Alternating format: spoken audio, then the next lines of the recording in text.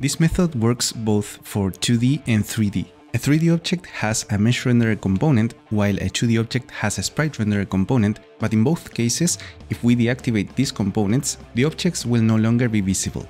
Let's do this inside the script.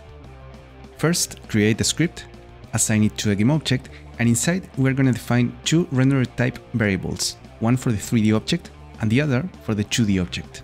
In Unity, we assign the GameObject with the mesh renderer component in one of the variables and the GameObject with the sprite renderer in the other variable.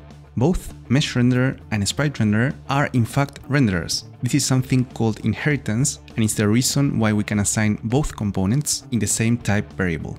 Now, to make the objects invisible, just disable the renderer component using this instruction, myRenderer.enabled equals false.